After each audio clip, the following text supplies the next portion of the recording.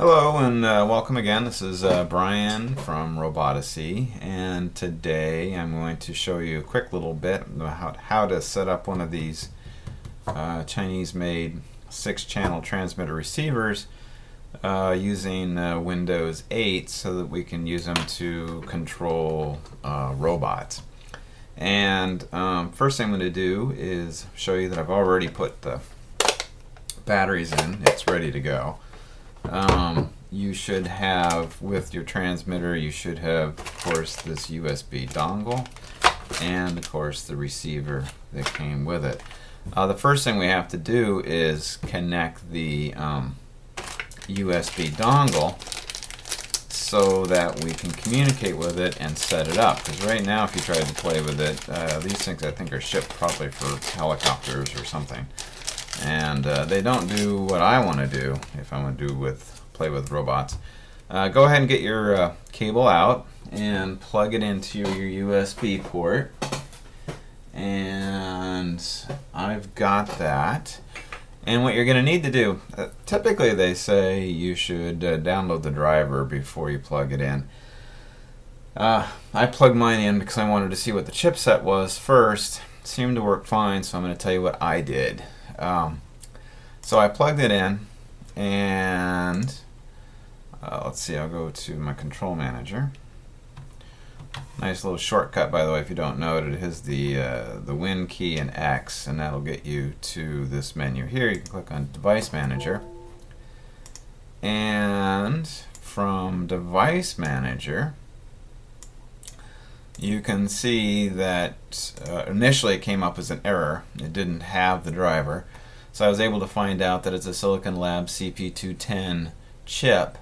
So what I did is I like to find the latest and greatest. So I just put in the Silicon Labs CP210 description in Google, clicked it, and of course it took me right to the Silicon Labs website.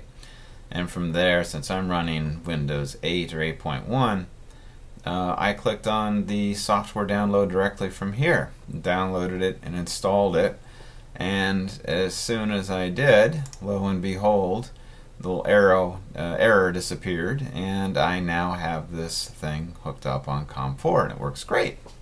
So hopefully you have the same luck, but I'd still recommend it. Ships, there's some software that you can download that has the drivers, but I just wanted the newest, so I went straight to the manufacturer. So next thing we need is the software for this, the actual transmitter.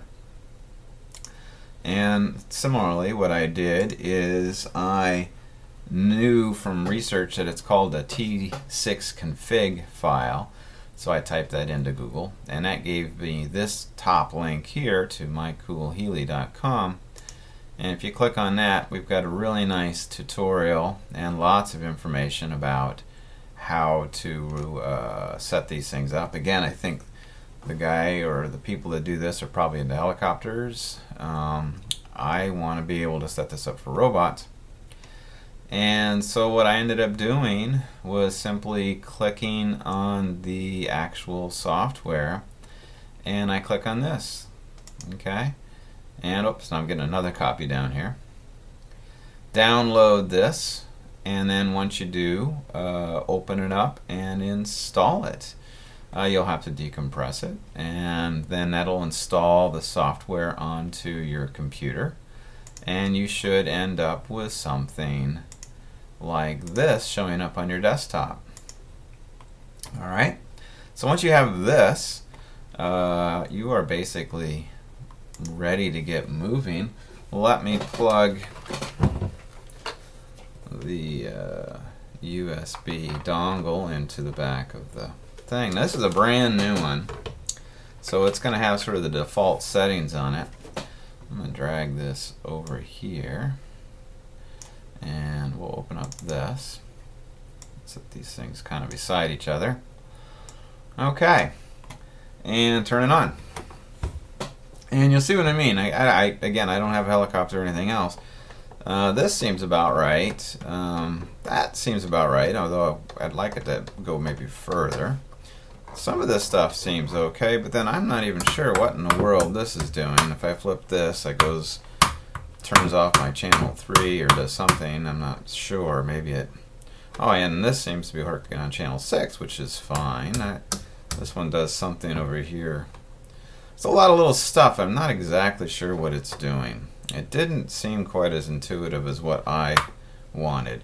What I want to be able to do is drive my robot around with this, and have this one here is for alternate functions, and be able to turn on and off autonomous control with the flip of a switch. So if it goes up, it's autonomous. If it goes down, it's running on remote control. And so that being said, first thing I did was make sure that I had a type that I wanted. And in fact, I do have this ACRO type system set up. The next thing I did is set up a mode. I wanted channel 1 and channel 2 on this stick, so I chose this, model 2, channel 1, channel 2. The next thing that I did, let's see, yeah, that one's okay. There we go. I had to actually click it. How about that? Alright, ACRO, I've actually confirmed that I want that. Okay, several of these things disappeared. I'm not exactly sure what to do. Again, I'm very ignorant to anything other than the robots. So we have stuff going on here. This seems to be just right. This appears to be good, behaving the way I want. But these don't seem to do anything anymore. Oh no, it seems to play with channel 1. I don't want that. So now I'm going to go into this mix. Mix 1. What I want mix 1 to do is I want it to be controlling channel 5. I want the source to be channel 5. No, I don't. I want the source, I'm sorry, to be this VRRA. I want it to go to channel 5.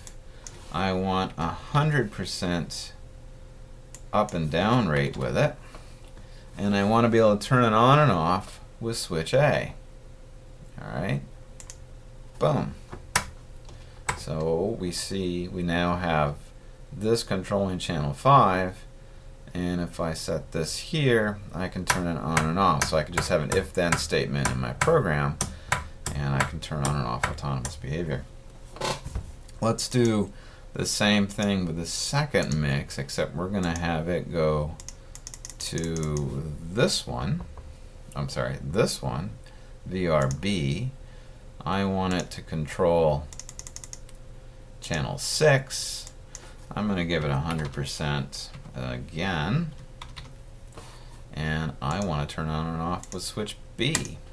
Okay, so on and off, and now I have another fully controlled system. The other thing is that I want to be able to get more response out of that. This is designed for servos that only turn 90 degrees. I want to be able to go 180, so I'm going to have some bigger numbers coming out of here. And you can do that by changing your endpoint.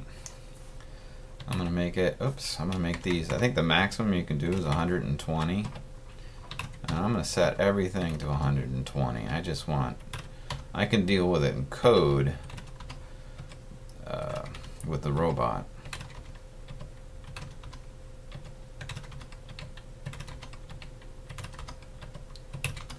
Okay, everything's set to 120. And look, I've got greater control here. I can probably, we can set those things in, get those nice and zeroed, like that. You can tweak this, like if you want it to be just right, and you say, oh man, look at that, bummer, this is, my setting is right on center, but this isn't, or sorry, this isn't, and that kind of annoys me. You can adjust that. That's channel 2. Let's bump it up, say 30. Hey, look at that. That was actually a lucky guess. Alright, so now I've got it right on center. This lines up, this lines up. This one's one of the ones that stays, and this one is nice and perfect. Like I said, this one stays. And last, let's check these out again. And I've got good range there. And I can turn it on and off. So we'll set that all the way. And this one, we have good range here, and we can turn it on and off. Okay, that should do it. That's everything I think you need to know to set it up, and now it's all set for doing some robots. So I'll shoot the next video and show you how to hook it into a teensy Arduino type controller, and I'll see you soon.